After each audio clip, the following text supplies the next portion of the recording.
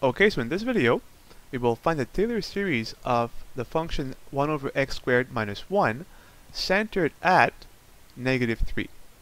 Now we know we can try to find a Taylor series for a function by finding higher derivatives, evaluating those higher derivatives at the center of the expansion, then hopefully seeing a pattern so we can then replace the nth derivative of the function at the center of the expansion by a general formula of n.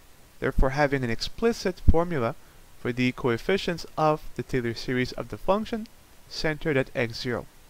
Well, if we try this here, if we start differentiating the function 1 over x squared minus 1 and taking consecutive derivatives, then we will find that very quickly the derivatives will get quite messy, and then when we evaluate them at the center, negative 3, the pattern will not be obvious to find. So this approach of finding higher derivatives of the function, then evaluating them at the center of the expansion, and hopefully seeing a pattern is not the best solution here. You can try it out, but you will, as I've just said, find that the higher derivatives get messy very quickly, and when you evaluate them at the center of the expansion, which here is negative 3, the pattern will not be so obvious. There is here a simpler solution, as the function f of x is a simple rational function. So we can find a way around the higher derivatives approach using instead the idea of decomposing a rational function into a sum of partial fractions, and then our knowledge of geometric series. So recall that 1 over 1 minus r can be expressed as an infinite series, and the equality is valid only if an absolute value r is strictly less than 1. So now let's take the function f of x 1 over x squared minus 1. We can factor x squared minus 1 as x minus 1 times x plus 1, and then we can try and decompose this simple rational function into a sum of two partial fractions. Some multiple over x minus 1 plus some multiple over x plus 1. I will leave it to you as an exercise to find that a is 1/2 and b is also 1/2. So we can factor a half from both, and then we'll be left with 1 over x minus 1. Oh, I'm sorry, you'll find that a is positive 1/2, but that b is negative 1/2. So it will be minus 1 over x plus 1.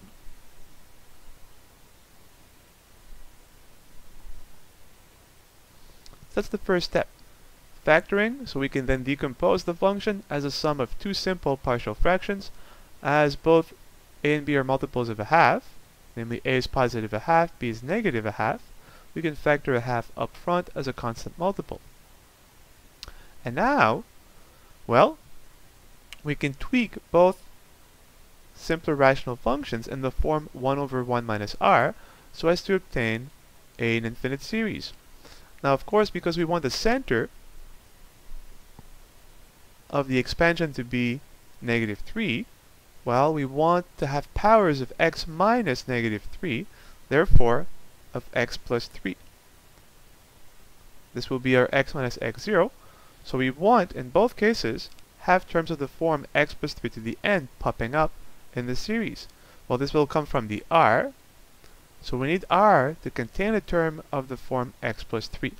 So this can be easily accomplished.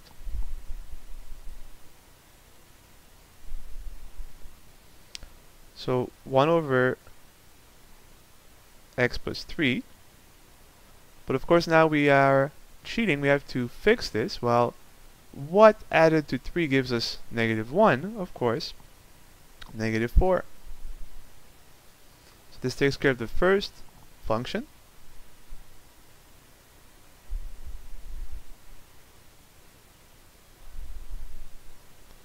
And what plus 3 will give us positive 1? This is of course negative 2. So now we have the x plus 3 in both cases in place for the r. The only problem, of course, we need 1 over 1 minus r. Well, to transform the negative 4 into a 1, factor negative form from the denominator. To transform negative 2 into a 1, factor negative 2 from the denominator.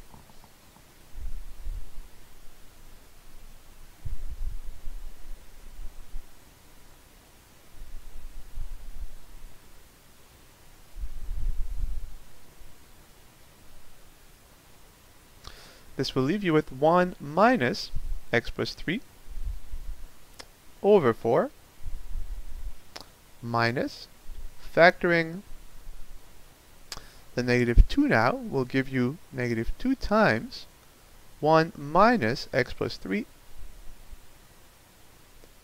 over 2. And now we're essentially there, right? We have 1 over 1 minus r, so in the first case, x plus 3 over 4 plays the role of r. In the second case, we have 1 over 1 minus r, and so x plus 3 over 2 plays the role of r. So we can now replace each expression 1 over 1 minus r, in both cases, by the corresponding series. Notice that again, the series equality will be valid only if an absolute value r is less than 1, which means that if this is less than 1 in absolute value, then x plus 3 in absolute value must be less than 4, and x plus 3 in absolute value must be less than 2.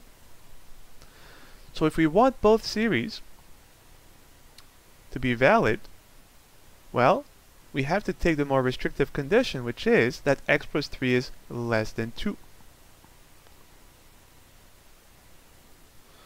So both equalities in terms of series will be valid if x plus 3 is less than 2 in absolute value.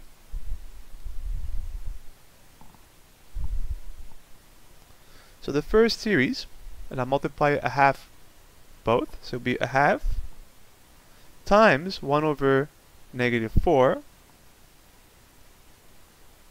times the 1 over 1 minus r, which is of course the sum, as n goes from 0 to infinity, r to the n, which here is just x plus 3 over 4 to the n. Positive a half minus 1 over negative 2, so this will give you a half times positive a half,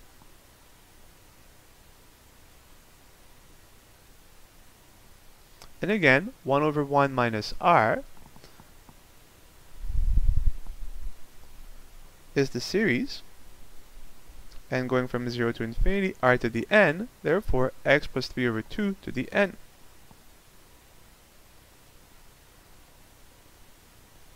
And the equality between this rational function and these two power series is only valid if an absolute value, x plus 3, is strictly less than 2. Well, let's just simplify by combining both Taylor series together.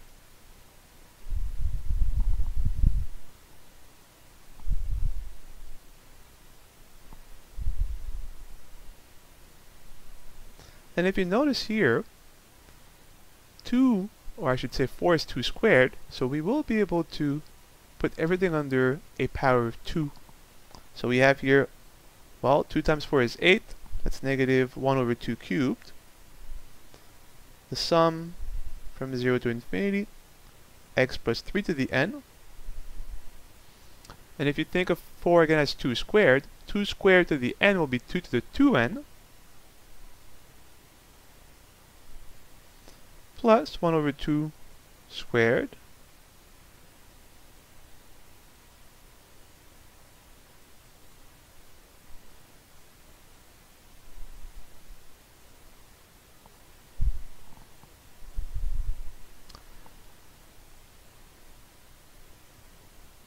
both series have a constant multiple, constant with respect to n, so we can bring both multiples in front of, well, inside the series.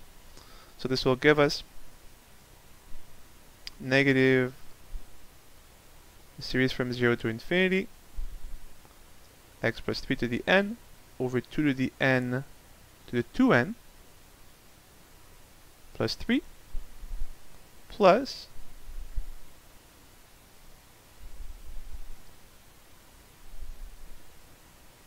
2 to the n times 2 to the 2 is 2 to the n plus 2. And now we can just combine them as one Taylor series.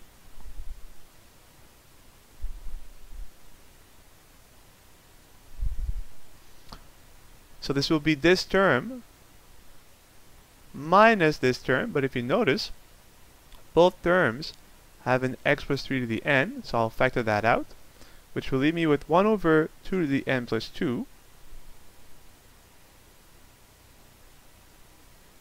minus 1 over 2 to the 2n plus 3.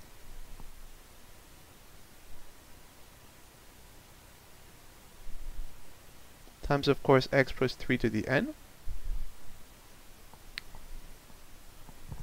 And finally here, I will combine under a common denominator. Well, the larger power of 2 is 2n plus 3. So here we have to multiply top and bottom by 2n plus 1. 2 to the n plus 1, sorry, as n plus 2 plus n plus 1 will give us 2n plus 3.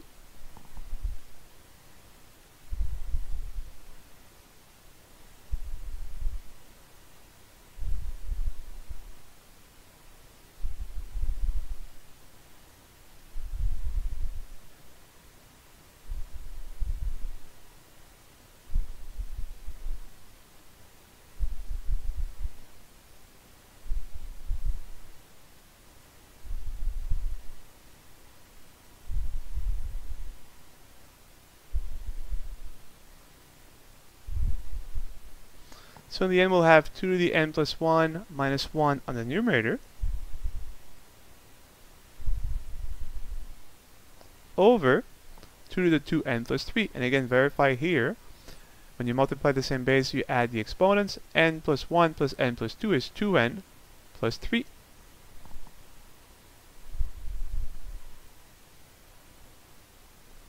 So this is the nth coefficient times x plus 3 to the n. And this is now the Taylor series of, if you recall, the simple rational function. I'll write it here, 1 over x squared minus 1, Taylor series centered at negative 3, and the equality between the function and its Taylor series centered at negative 3 is only valid when x plus 3 in absolute value is less than 2.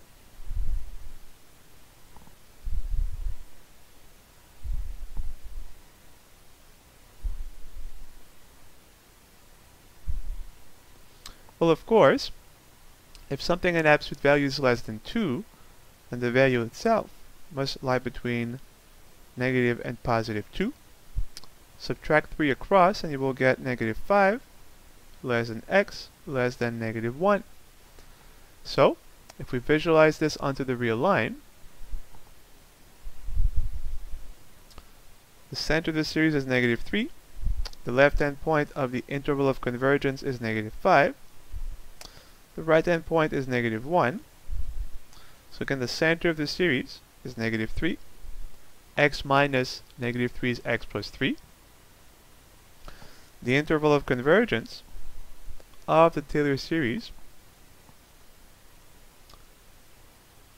is the interval from negative 5 to negative 1 excluding both endpoints. And the distance from the center to both endpoints is equal to 2. And so the radius of convergence of the Taylor series is equal to 2. And that's it.